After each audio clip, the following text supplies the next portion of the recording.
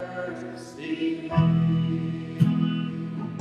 Our chains are gone. I've been set free. I got my Savior has ransomed me, and I have found His mercy reigns, unending love, amazing grace.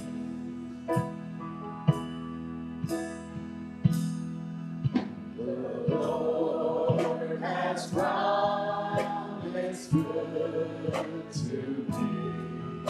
His word, my hope, secure. He will my shield and portion be, as long as life endures. My chains are gone, I've been set free. I got my Savior has ransomed me, and I can find His mercy reigns, unending love, amazing grace. My chains are gone, I've been set free. I got my Savior has ransomed me, and I can find His mercy reigns, unending love, amazing grace.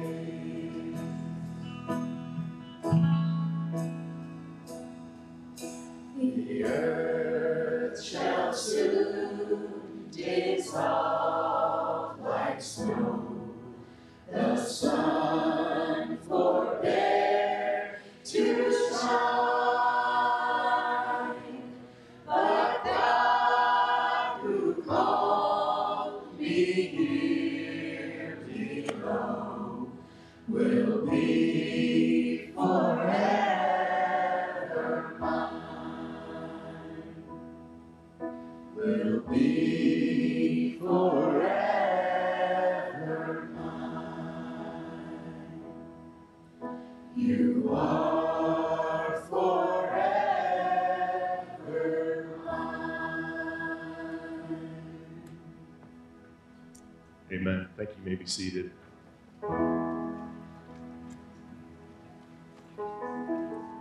God, we come to this building and you may ask, things have maybe gone well or maybe not gone well in our homes this morning. Regardless of what happened yesterday, regardless of things that happened this morning, or even what's going to happen this afternoon, there's nothing greater than to celebrate, to sing about the amazing grace that you have given through your Son, Jesus. The day that those of us in this room experienced freedom and those chains were set free, God, we just sing hallelujah for what you have done. Thank you, Jesus, for the work that you did on my behalf, on each person's behalf, Lord, on that cross. May we never, ever forget that. May it be a day in which we celebrate every single day that amazing love and grace that you have for us. Lord, we look around and we're grateful. You've blessed us. You blessed us as a church, as individual families, even as a nation. And yet we know that there are brothers and sisters around this world who are being persecuted for the very faith that we celebrate this morning. Lord, for our brothers and sisters in Eritrea, a government that is just dominating in what they expect of their people to do or not to do. Can't imagine living like that. Yet, Lord, There are brothers and sisters who are living in that regime and just cling on in their basements and hiding places to your word. Encourage them this day. God, may we, as comfortable here in the West, just consider each week those brothers and sisters around this world who are in hiding, who are being persecuted. May they truly remain steadfast in their devotion to follow you. Encourage them this very day, Lord. Oh, it's a privilege that we have to continue praying for so many family members and friends and co-workers and neighbors who don't know you. Their names are symbolically on this cross, and God, you know who they are. You know they represent lives that we care about, that we love dearly. Father, draw them unto yourself. Maybe it's in the quietness of wherever they are today that they hear that their Holy Spirit's working. Maybe it's a neighbor they have who just shares the love of Jesus Christ. And maybe, Lord, it's us who will have the privilege to have lunch with them today. We'll have the privilege to see them this week or to talk to them over FaceTime or on the phone. God, for each of the families here who are hurting because of their sons and daughters, because of their brothers or sisters or moms or dads or grandmas and grandpas or co-workers, Lord, they're hurting because they don't know you. We cry out to you, Lord, to bring them, draw them to yourself. There's no greater joy for us to know that another one has turned to follow you because of your amazing grace. Father, we've already prayed for VBS and Kids Venture, but it's an opportunity, Lord, that we're just crying out to you that your word goes forth and impacts the youngest of kids, not just here in our church family, but in our community as they come.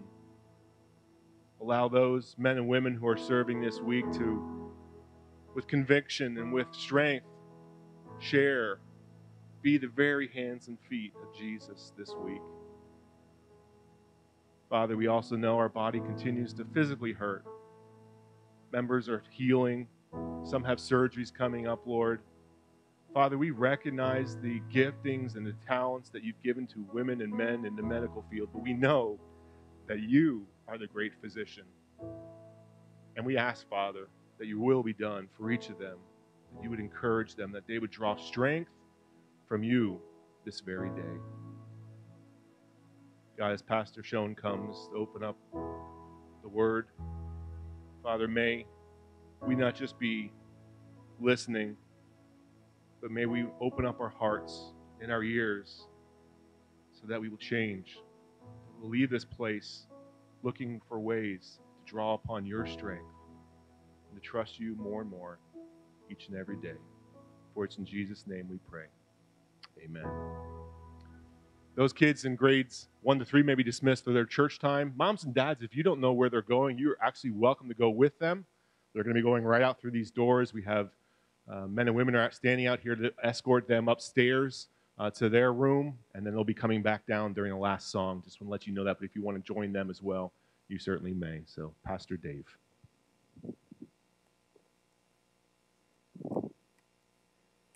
Good morning. I am Pastor Dave, a.k.a. Jared,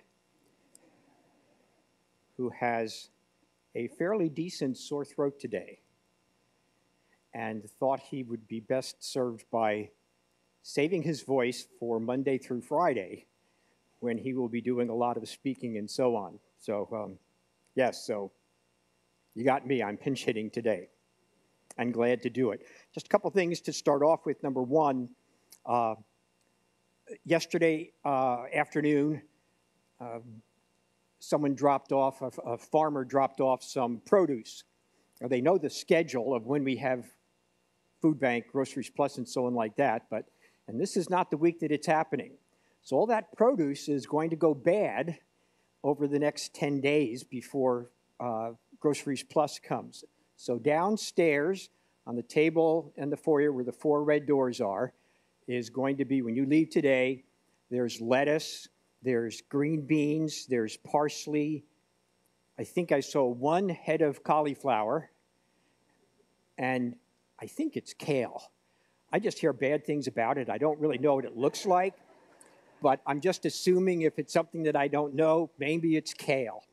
But please feel free to head down there. They're going to have bags. The Mells are going to be down there. There's bags to load stuff up and everything. And you would help us very much by taking care of that and seeing that the tables are empty by the time the last person leaves this auditorium. Yes, so that's the only thing we need for today here. All righty. On August the 7th, 2018, in a village in Switzerland, some powerful hailstorm rained down on the mountains that were there. And it hailed big, giant chunks of ice. And then it ended, and everything was quiet. But as the hail melted into the ground began to get softer and softer and softer. And this is what happened.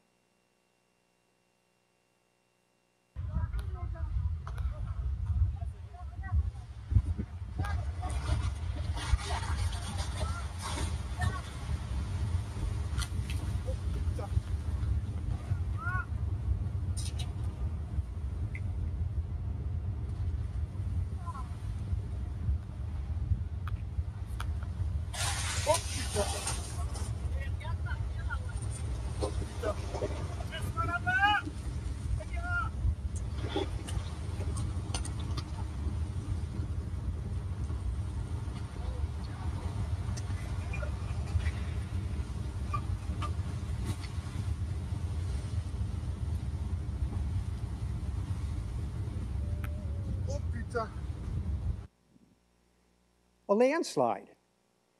If you think of a landslide, you think of just some rocks tumbling down across the road. That's a landslide, a big landslide. Now, there was no deaths or injuries when these things came through, but there was a fair amount of property damage. I wouldn't like to be the maintenance people of the town that have to shovel all that stuff away. On March 11, 2011, a huge 9.0 on the Richter scale earthquake struck about 25 miles off the coast of Japan. It triggered a tsunami of unimaginable destruction. There are more than 15,000 people lost their lives. There were 10,000 buildings were destroyed. It caused, it's hard to forget, the catastrophic meltdown of that nuclear power plant there. Some of the cameras that they had on, like, in the streets and stuff, captured some of the images. So the images isn't the best quality, but I think you'll get an idea of what it was like when there was nothing and all of a sudden there was a wall of water.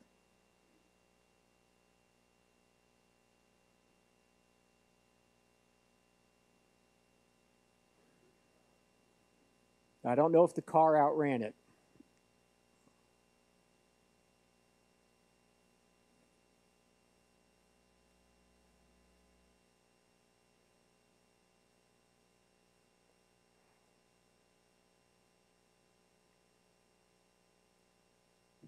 That's a tsunami.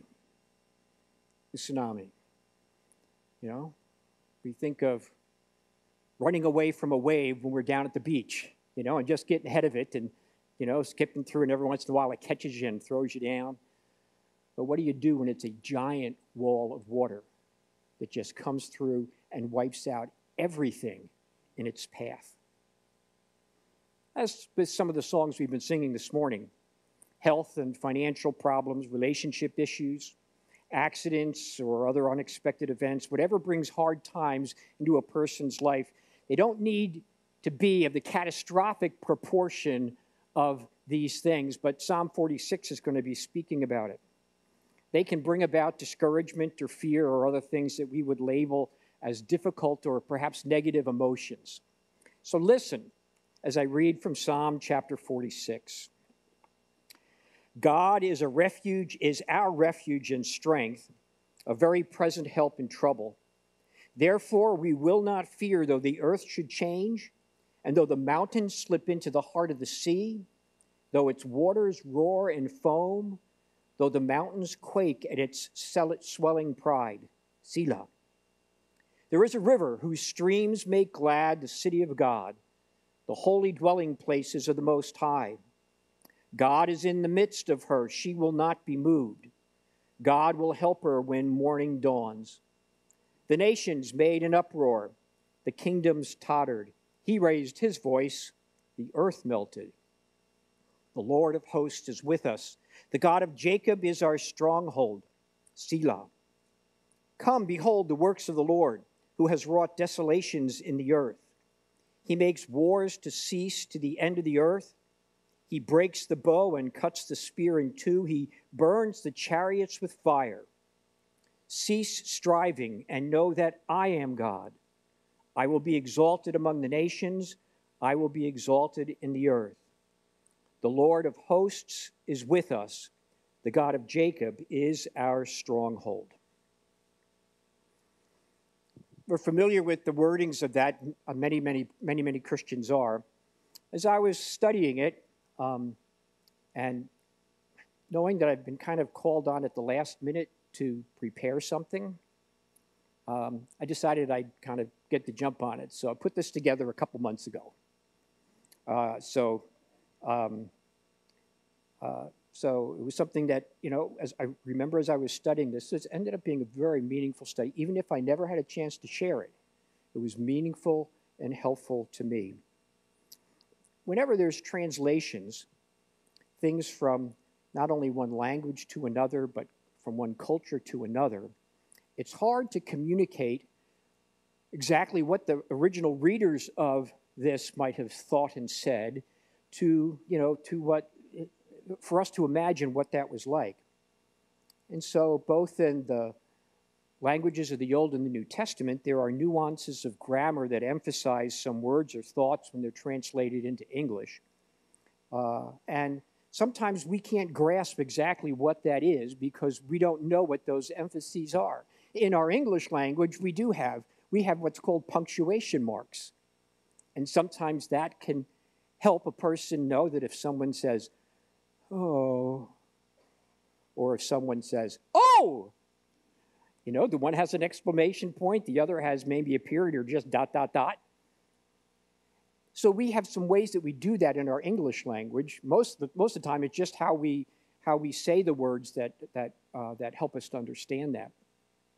So what I did is I tried to paraphrase, and this is just my expanded paraphrase of Psalm 46, and that's what we're going to use as we go through this to try to put the main thoughts or what's to be emphasized in each of these various verses, to put that forefront. And so as we begin today, I want to begin by looking at just the first three verses, because there's three thoughts to this particular chapter that I'd like to bring out today. The first is that God is bigger than every problem. Verse 1, God and God alone is our shelter. We can have absolute confidence in him because he has always shown himself to be faithful in the past. Notice there are plural pronouns there. This isn't just an individual. It's talking about we, not I. It's talking about our, not my. It's speaking of God's people as a group, not just as an individual. For there is strength in community, where people generally care for one another. There's help. There's encouragement. There can be a guard against discouragement. For feeling alone can be a breeding ground for a discouragement and fear. We need one another. And that's why the body of Christ is so vitally important.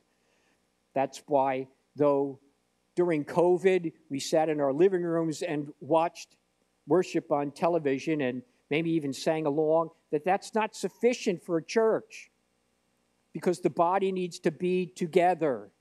The body needs that help from one another. The psalmist states what they know and believe, that God and God alone is their shelter. He says it's a very present help. It's not a reference to God's nearness or timeliness of his help. It points rather to the confidence that one can have in his care because he has faithfully demonstrated it in the past. It's the past and what they've experienced God doing for them that encourages them in the present.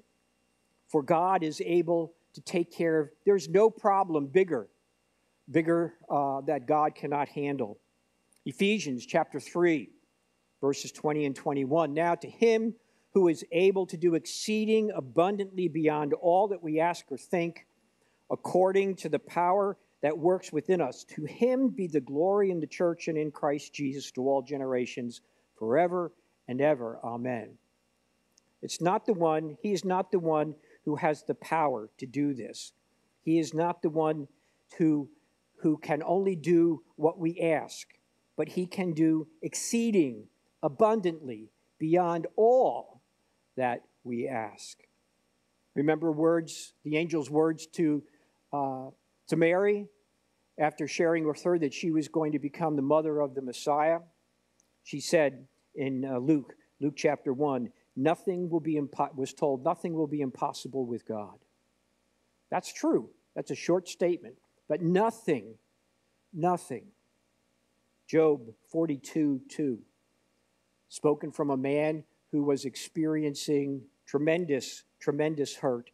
And at the end of that time, as he is reflecting back on the heartache that he experienced, he says, I know, Lord, that you can do all things and that no purpose of yours can be thwarted.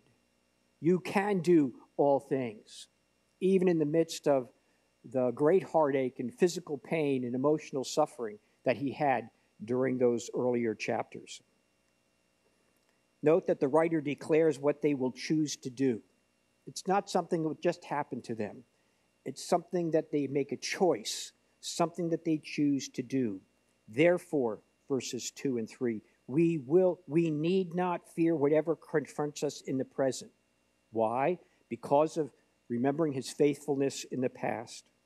We need not be afraid, even if the situation feels like being caught in a mountain landslide or swept away by a tidal wave or even rocked by an earthquake. Pretty significant things. It's not just, about 2 weeks ago, I'm just walking along and, just went to step off a curb and it just kind of twisted, just kind of turned your ankle, And so what does it do? Usually what hurts for, a few days. And it was. And I happened to look down at my foot. And after about 3 days, well, not that I really stare at my feet, but, I was putting my socks on one morning and I looked at, and this ankle is swollen up like a balloon. And it's all the colors of the rainbow. And I'm thinking, no wonder this hurts. And I played with it for about another 10 days until I finally thought, maybe I really did do something. So I went to the emergency care place last Sunday. And the lady goes, that's broke. You broke it. So she says, but we're going to take an x-ray just to make sure. She takes the x-ray and she comes back in and she goes, I can't believe it, but it's not broken. Everything is where it should be. You just really, really, really sprained your ankle. But so now I can actually see the bump where my ankle is. So that's we're making progress. So, what's that compared to riding down that highway in Japan when all of a sudden you see behind you a huge wall of water coming and just taking all the cars and just plowing them all together? There's no way you can outrun it. He says our decision, our choice is we need not be afraid. We need not be afraid. Why? Because God is bigger than the problem. Whether they be, in our eyes, minimal or in our eyes, catastrophic. And, it doesn't have to be a tsunami to be catastrophic. Some of you folks have experienced some really, really, really hard times. And you know what catastrophic feels like. Yet even in those, the people, what they were saying is, we don't need to be afraid. And many times, that's what we need to say first. We just don't jump on, I'm not going to be afraid. I'm not afraid. You know, it's like, let me think. I don't need to be afraid. Why? Because of how God has demonstrated his faithfulness in the past. And now I can trust him for this, even though I don't know how it's going to turn out. So many times it's not the old, I'm not afraid. It's convincing myself that I don't need to be afraid. And I have good reason not to be afraid. And there's that word that you see every once in a while in the Psalms, Selah. And there's different thoughts as to what that is. The one that I like, and so this is personal preference, I like the one that just basically means pause. And it's not like, well, catch your breath before you read the next verse. It's take some time and think about what was just written. Pause to ponder what it is. And so let's do that.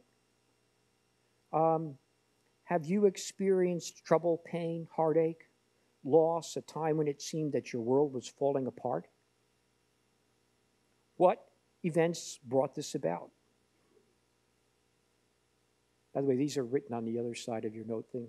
That's why you got a book in your bulletin this morning. What fears surfaced in your heart and your mind? How did you respond to the situation? What did you do or try to do in order to calm your fears?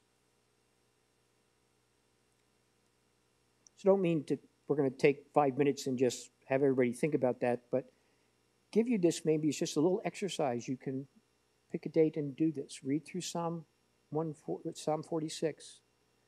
Reread those first 3 verses and then spend some time. Lord, what do you want me to think about here in the light of what was written so many thousands of years ago?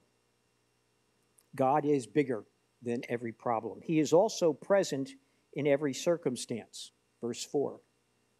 Behold, God provides life and protection to his people. They flourish because the Most High God is present among them. He is like a river which supplies life-giving water to the irrigation channels which it feeds. God's presence is pictured as a river which serves as a source of water to fill irrigation that went to the crops and helped to give them the supply of water that they need in order to grow. And again, that was a life issue. That was a life issue there, for that's a very dry and arid region where water is a super precious commodity. We need water to live. Life is possible where water is found. Any of you fans of Homestead Rescue? Maybe Deb and I are the only ones in this whole place. Discovery Channel, I think, or Discovery Plus. The Rainies, Marty, Matt, and Misty. And they've been homesteading in Alaska for 40-some years. And what they do now is it's the father, son, and daughter, and they go down and they go to places throughout the United States in order to help homesteaders, people who are trying to live off the grid and be self-sustaining, to be able to maintain that. Some of them are facing really difficult issues. And they have 7 days, so it's real drama, in order to fix the problem and leave to go on to the next rescue. And it's interesting. Has anybody seen that at all, or just step it? Okay, well, thank you. There's 15 of us. The thing that is in almost every episode occurrence that needs to be fixed is a sustainable and consistent water supply. Why? Because if you don't have water, you can't live. and it's not reasonable, as some of these places that they would go to fix, where they need to drive 45 minutes to fill up barrels of water and bring it back to where they live so that they have water, or they buy the water. So yes, when he speaks about God being this life-giving river, I mean, that would speak much to the Israelite people that were there. They knew how important it was. They didn't have a tap you could turn on. Acts chapter 18, verse 9 and 10. God's presence with them as this life-giving, life-sustaining water. Lord was speaking to Paul, who said, do not be afraid any longer. Notice, any longer. What does that indicate? Yeah, fear was starting to grab a hold of him. Do not be afraid any longer, but go on speaking and do not be silent. For I am with you, and no man will attack you in order to harm, for I have many people in this city. Notice it's not just God there. God is saying, I will take care of you. There's that sense of community. There's others of you. There's other believers in this city. You are not alone. A verse familiar, I'm sure, to you, Psalm 23. Even though I walk through the valley of the shadow of death, I fear no evil, for you are with me. You are with me. God's presence. God's presence. He is there in every circumstance. God's presence provides security for his children in the present and the future. As surely as dawn follows night, God will faithfully help them. Verse 5. God's presence guarantees security. Security for his children regardless of what the situation is. God's power always accompanies his presence. Notice verse 6. Nations of the world may growl and roar at one another, and as a result, some may be destroyed. But God need only to raise his voice, and the entire earth would dissolve. The psalmist compares God's power, the power of nations, to what God's power is all about. Every day, Ukraine is in the news. What Russia is doing, what Ukraine is doing, what the others are doing to help Russia, things that are to help Ukraine, some things that are happening behind the scenes in order to strengthen the Russians. There is, you look at some of the news things, and there is great destruction. Cities are being leveled. There are armies bringing death and destruction. There are those that are the conquerors and those that are being conquered. God merely just raises his voice, and what happens? The whole earth disappears. Who has the power? That's the point of the psalm. Yeah, there may be bands of armies coming in, or it may feel like bands of armies just attacking that are relentless. He says, but just remember, their power is limited. All God has to do is speak. He doesn't even have to doesn't even have to speak loudly to get somebody's attention. He just needs to raise his voice, and everything in the earth would dissolve. Isaiah 41:10. Do not fear, for I am with you. Do not anxiously look about you, for I am your God. I will strengthen you. Surely I will help you. Surely I will uphold you with my righteous right hand. God has a plan, and it's for his children. It's always, always good. And not only good for them, but good for the glory of his name. And his children are called upon to trust him. Romans 8:28. I always like to pair that up with Psalm 84, where the psalmist writes, for the Lord God is a sun and a shield. The Lord gives grace and glory. No good thing does he withhold from those who walk uprightly. O Lord of hosts, how blessed is the man who trusts in you. I always picture that as like God has this magic shield around us, and it knows the difference between what is good and what isn't good. And so the stuff that God says is not good just bounces off. And the stuff that's good, It just comes right on through. No good thing does he withhold from those who walk uprightly. Verse 7, the Lord, the mighty warrior king, is present with his people. The God of Jacob will protect us. It's a statement of praise, of mutual encouragement. The Lord of hosts pictures the Lord as overcoming all resistance, accomplishing his purposes of what it is that he wants to do anytime that he wishes. As the Lord of hosts, God is the supreme commander-in-chief over all the resources of heaven and the angels who are there who do his bidding. He is the leader, and he can accomplish everything that needs to be done. It's his presence.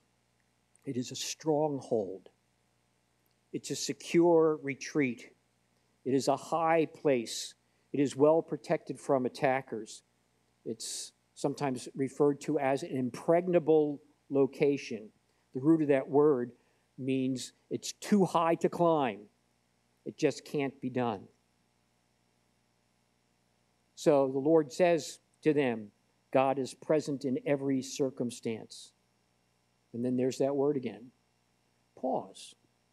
Take some time to ponder what it is you've just read.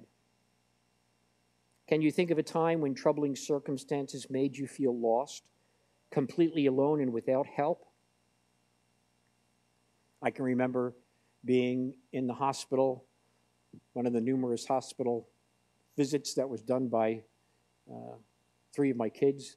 That's why I have the gray hair. And just being there waiting for results and, just being uncertain and just like you feel all alone. I'm sure you've had times like that as well. What encourages you to rest in God's presence during such times? Maybe it's scripture that you've memorized or know where to go to find in your Bible. Maybe it's music. Maybe it's purposely chosen memories. Do you have certain things in your past that were greatly encouraging to you that when you need it, you can just sit and recall the time, the events, what happened, and you can replay those memories in your mind? If they encouraged you back then, they can encourage you again. Maybe music, memories. Maybe you connect with just a very trusted friend. You need somebody to talk to. Take some time this afternoon or when you would choose to read Psalm 46 again, and stop and ponder and think. The third reminder is that God is almighty in every situation. Verses 8 and 9. In the light of these truths, recognize God's great power and ability to care for his people. Remember the marvelous ways he has helped you. He's capable of defeating any kingdom or nation on earth.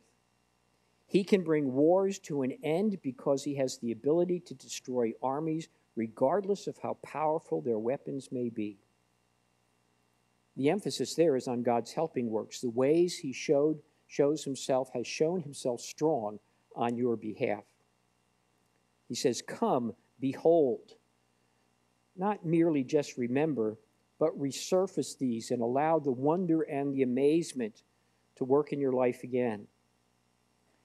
God, when you read through the Old Testament, you see that God had done many, many things for the nation of Israel, miraculous things in their history.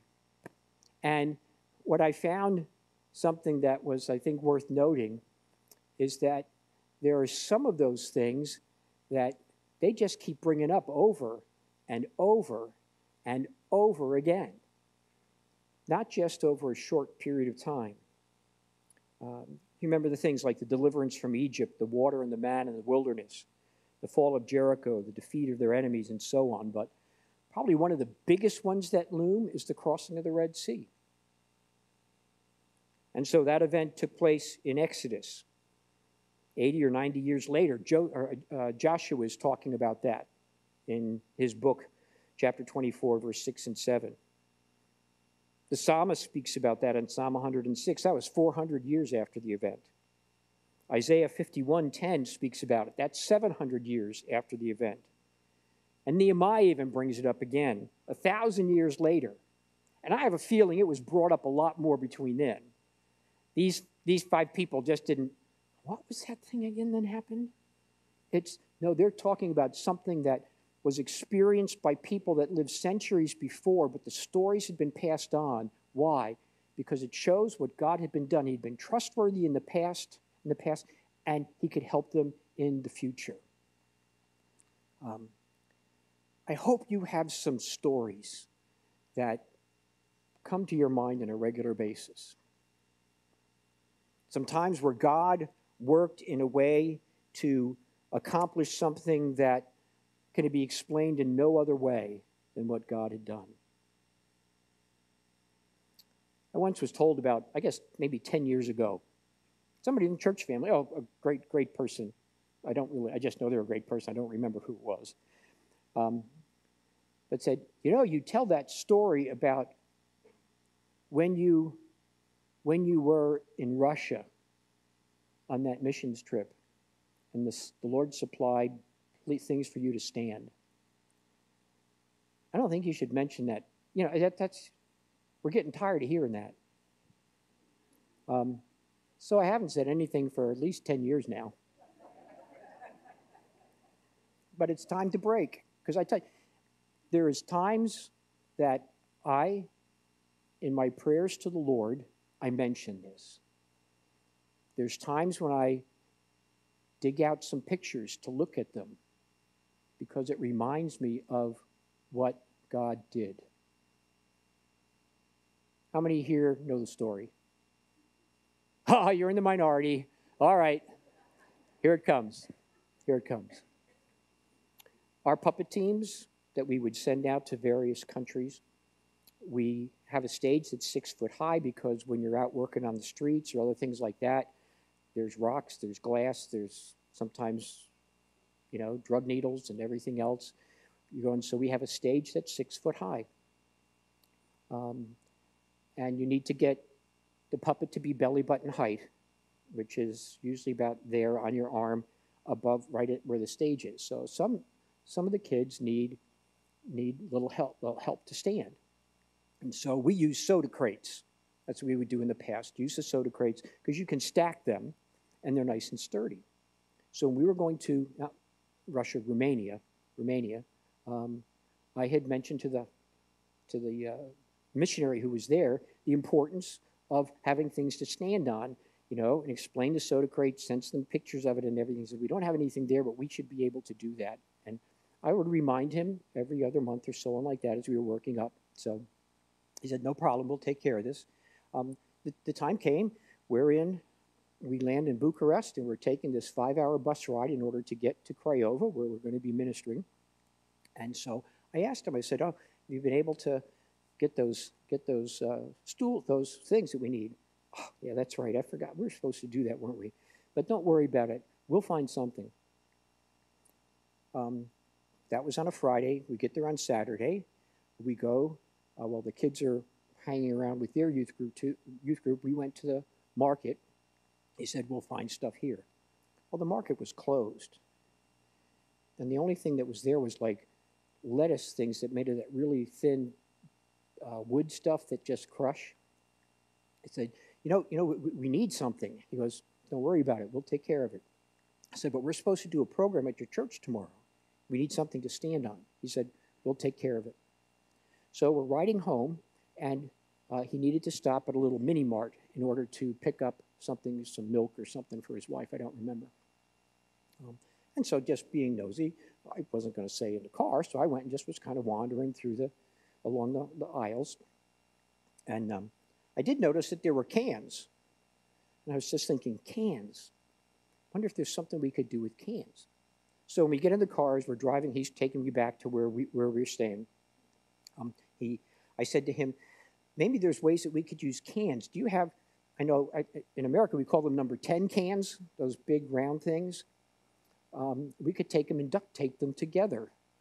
I said, does something come in big cans? He goes, oh yeah, peas. I said, he said, how many do you need? I said, maybe 40. He kind of looked at me thinking, my kids aren't going to like this. But he said, we'll find something. We'll find something. We'll have it for tomorrow morning for church. Well, that morning, they were meeting at a movie theater. He still hadn't gotten anything. So I told the kids to scatter, just look around wherever you could. We found some styrofoam things that we were able to at least stand up to do one song, get everybody up there, but then they just kind of crumbled under our feet. And I said to him afterwards, we really do need this. He says, I'll take care of it this afternoon.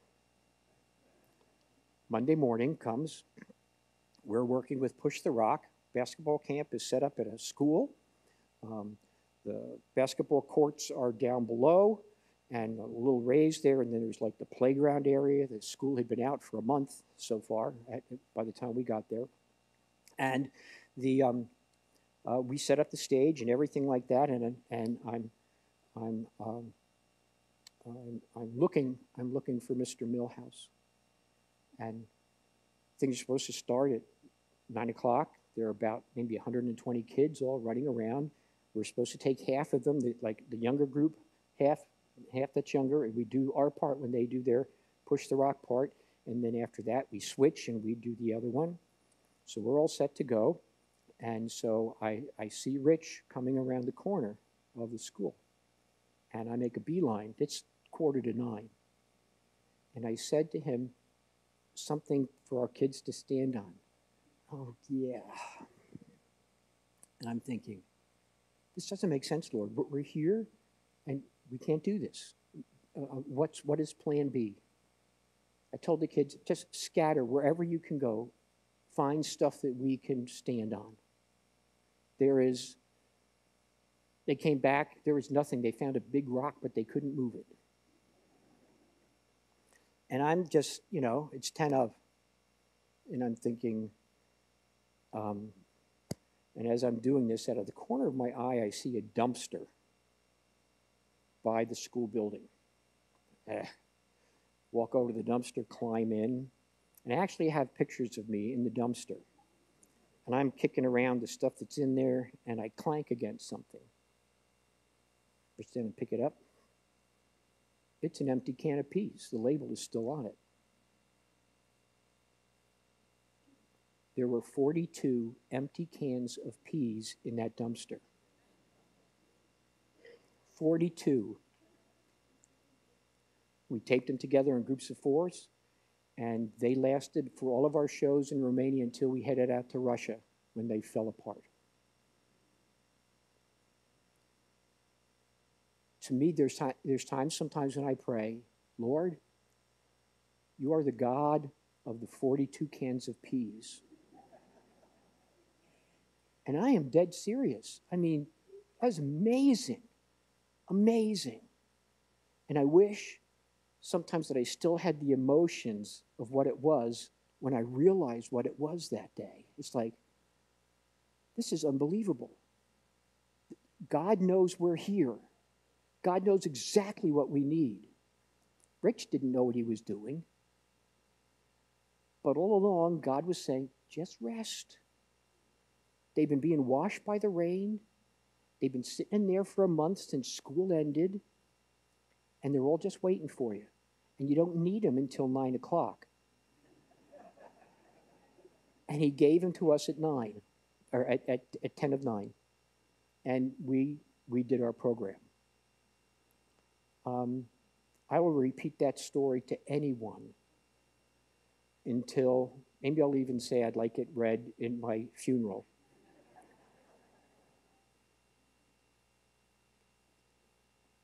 The Red Sea to the Israelites. Even 1,000 years later, they're talking about, let's not forget what God did. Let's not forget.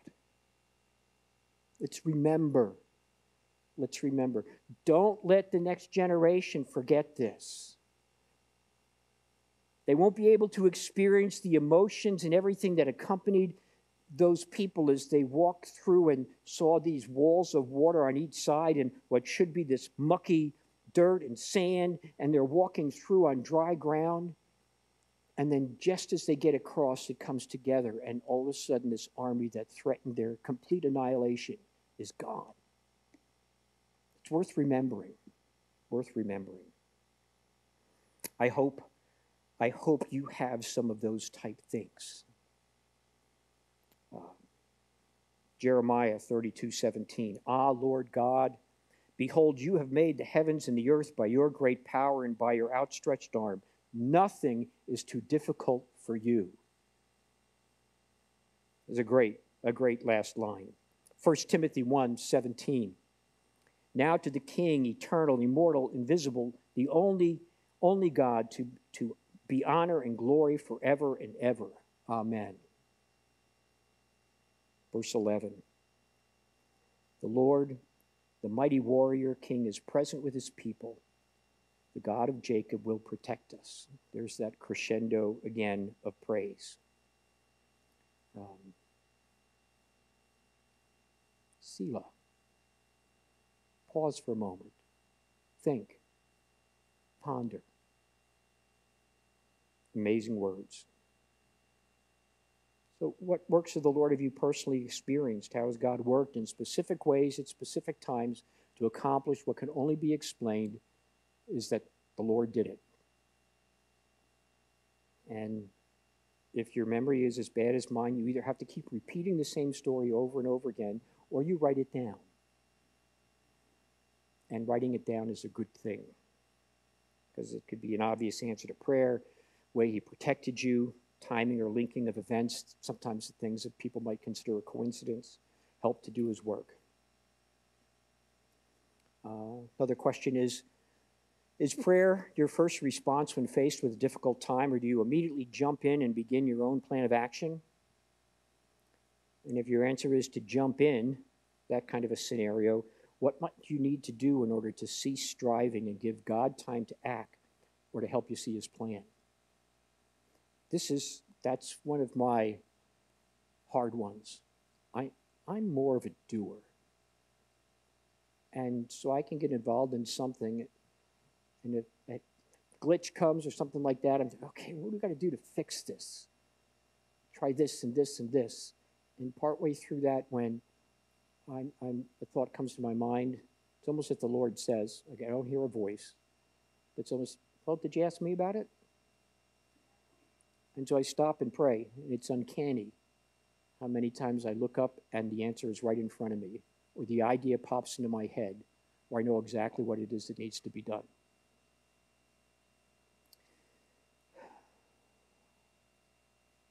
What one declares in times of calm and peace, however, doesn't always become reality when the test comes. I'm sure you can relate to that.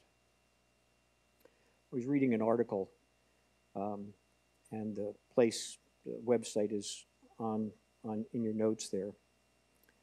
This particular writer, Scott Hubbard, said, "The promises of God often lose their power in our lives because God himself has become small in our eyes."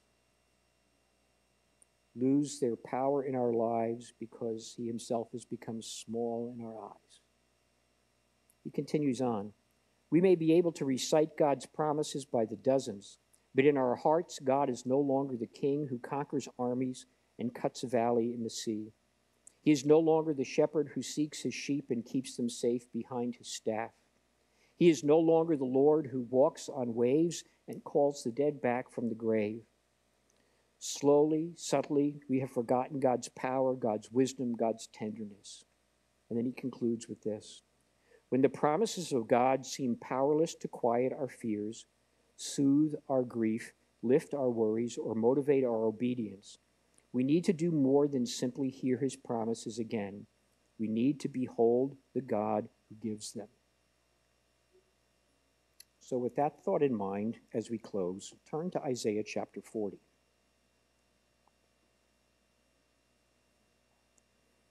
Isaiah chapter 40. The context of this speaks about it in the first two verses, where it's anticipating the day when the captives of Judah would return to their homeland from Babylon.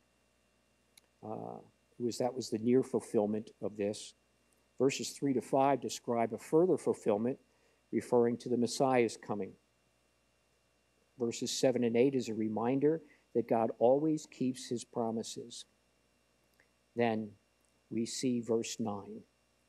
Get yourself up on a high mountain, O Zion, bearer of good news. Lift up your voice mightily, O Jerusalem, bearer of good news.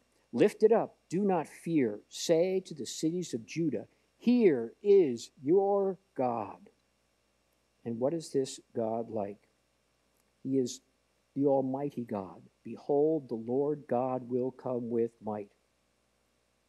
He comes with his arm ruling. He is the ruler. He is the king. He says, behold, his reward is with him. He is just and right and will reward his faithful children. Verse 11. Like a shepherd, he will tend his flock. In his arms, he will carry. Let me try that one more time again. Like a shepherd, he will tend his flock. In his arm, he will gather the lambs and carry them in his bosom. He will gently lead the nursing ewes. He is the tender, he is the gentle shepherd. That's who our God is. That's who we need to behold. That's who we need to trust. Maybe you're here this morning, you need to catch a fresh glimpse of God, who he is, his power and might, the one who is worthy of praise and worship in every drop of our obedience. We need humble, worship-filled recognition of God, the promise keeper, for he is the one who is the trusted one to keep his promises, and we can rest in his care, regardless whether the situation is of a minor inconvenience or something that really rocks our life. And notice that this psalm is for his people. And we need to be a part of his family if we're to claim these promises. And that's only possible through faith in Jesus. Knowing the truth of the gospel, believing that truth, and then trusting Jesus as personal Savior and the leader of life, and following him and giving him our obedience. Let's pray. Father in heaven, thank you so much for revealing to us in your word just how powerful and caring and loving and personal that you are. Thank you, Lord, for the times when you show yourself strong in unmistakable ways. Lord, I pray that you might give us good remembrances of such times. Thank you that you are aware of all of our situations, and that you have promised to be that help that's needed in that time of need. Lord, I pray that we would be people who are able to rest in your care, regardless of the circumstance, for you are capable of doing anything. Indeed, Lord, you are the God of 42 cans of peas. And we thank you for this. In Jesus' name, amen.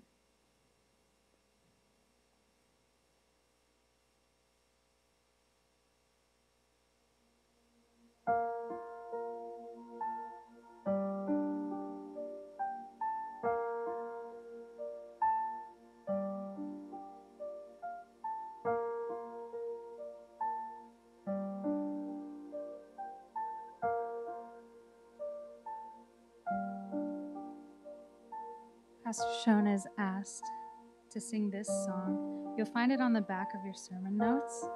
We're also going to put the lyrics up for you.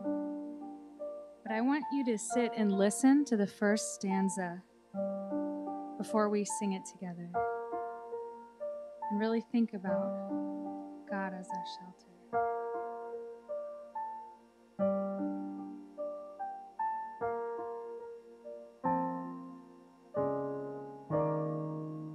I have a shelter in the storm.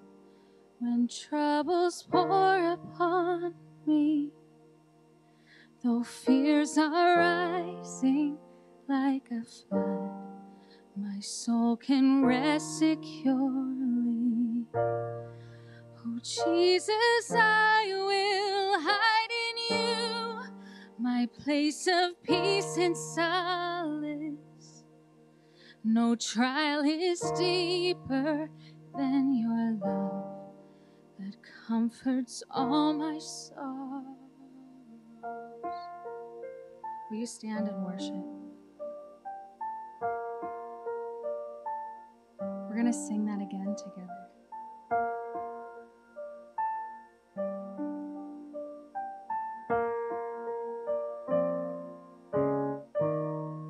I have a shelter in the storm when troubles pour upon me. Though fears are rising like a flood, my soul can rest securely. Oh, Jesus, I will hide in you, my place of peace and solace. No trial is deeper than your love that comforts all my sorrows.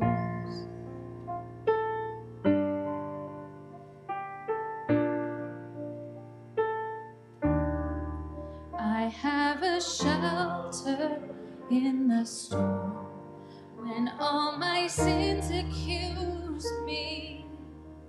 Though justice charges me with guilt, your grace will not refuse me. Oh, Jesus, I will hide in you, who bore my condemnation. I find my refuge in your wounds, for there I find salvation.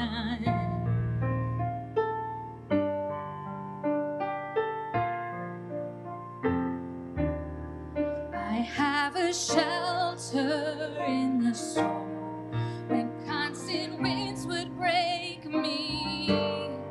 For in my weakness I have learned your strength will not forsake me. Oh, Jesus, I will hide in you, the one who bears my burdens with faithful hands that cannot fail. You'll bring me home to heaven. Oh, Jesus, I will hide in you, the one who bears my burdens with faithful hands that cannot fail. You'll bring me home to heaven.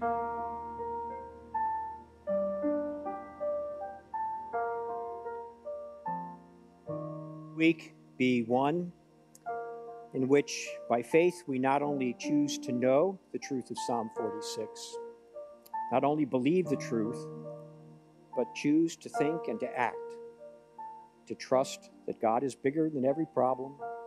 He is present in every circumstance. He is almighty in every situation. For indeed, he is God, the mighty warrior king, who is present with us and protects us. Amen. Amen. Just a reminder, as what was mentioned earlier during the announcement time, there is going to be a prayer time for Kids Venture. They'll be meeting downstairs in the foyer at the Family Center, just probably in about 10 minutes or so. If you'd like to join them for that, please feel free to do so for just a short time of prayer. Thanks so much for being with us this morning.